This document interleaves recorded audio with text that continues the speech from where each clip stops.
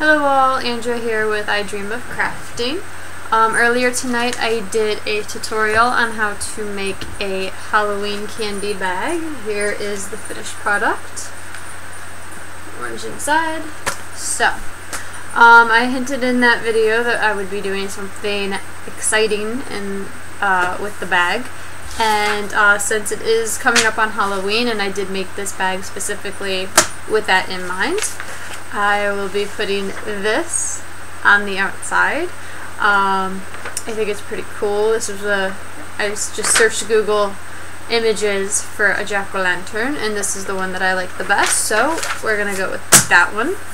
So yeah, the supplies you will need are a cutting board, perhaps a ruler, could go either way with that one, a very sharp X-Acto knife. Remember, when we're doing paintings or decals, this is your friend. Duct tape. I'm going to be needing 3 colors for this. 2 for the well, they're all for the jack-o'-lantern, but 2 for the actual pumpkin of it, and this glow-in-the-dark tape will be a surprise.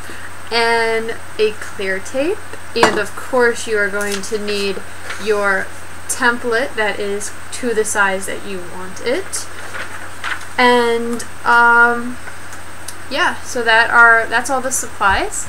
So let's get alright, so I'm going to start off by doing the stem of the pumpkin. The closest color I had was this tan color. I did have a brown, but I just thought it was too dark, so I ended up just going with the tan.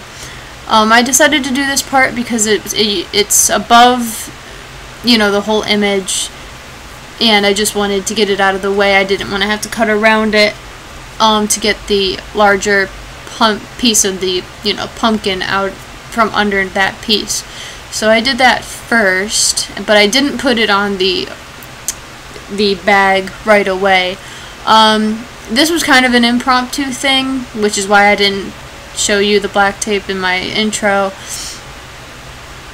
I just decided last minute to put these black stripes on the stem because it did need something. So yeah, I'm just putting these on here. While we're watching this, how about a little question for you guys? What is your favorite candy for Halloween? My favorite candy for Halloween is, what are they? Those chewy sweet tarts. Those are awesome. I love those so much. So, tell me what you guys like. And we will get started now on the largest portion of the image, which is the pumpkin itself. I had a little bit of trouble with the tape, but I didn't ruin anything this time, so I need one more piece. It's a big pumpkin. So yeah, we're just gonna cut this out here. I need a little bit more clear tape to hold down the image. And now we're just simply going to trace along the outside of the pumpkin to cut it out very carefully. Alright, now we're removing all that scrap tape. And now we're going to remove the matrix to release the pumpkin from the rest of the tape. And now we will work on putting it on the bag. So don't do what I do. Do not start from that side because you will rip it up. Do not start where your tape. Do not start where your tape is on top of other tapes. Start from the bottom, so you're lifting all the pieces at once. So I'm just peeling that back because I want the stem to be underneath the pumpkin, so it looks, you know, like it's on top of it instead of coming out from the front of it. Now we're going to use the glow tape because a jack-o'-lantern has to glow in the dark. So I didn't want to waste this tape because, like I said, this tape is very expensive. So I'm using as little as possible trying to get those eyes out of one single piece. And I really don't know how I did it, but I actually got the mouth out using one piece as well. I didn't have to layer. So I was very happy about that. I was not going to be happy if I had to layer that piece of duct tape, of glow-in-the-dark duct tape, just to get a little piece of the mouth out. I was not going to be happy. But I am very happy because I didn't have to do that. So that is what we were going to be doing right now. We're going to be cutting this out because it just made it easier to see where it was going to line up on the tape. So I'm just cutting that. And it came close, but I was able to make it work.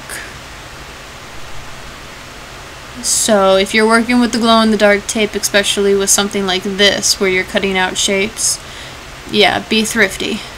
You do not want to waste, you know, very much of this. Alright, so,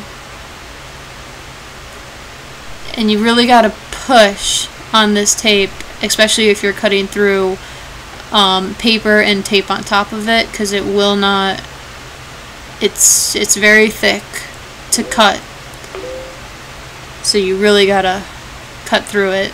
So now we're just gonna pull this up very carefully and place it on our jack-o'-lantern. And I was, you know, I really wanted to use that piece right there, but it just didn't look right. So I'm gonna save it and see if I can use it for another, you know, drawing.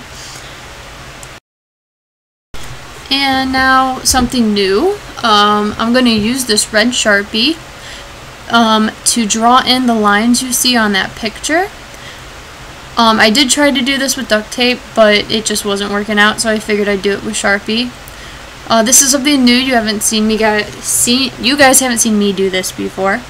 So the Sharpie will not rub off, especially given enough time. So I just simply freehanded this, and I liked how the red looked. Alright, that is the end of the time lapse. Here is our finished product.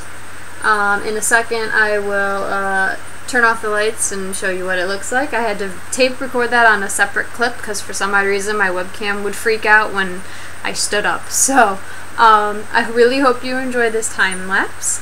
If you did, if you thought it was cool, please give it a big thumbs up. Subscribe for more videos, and I will see you in the next video.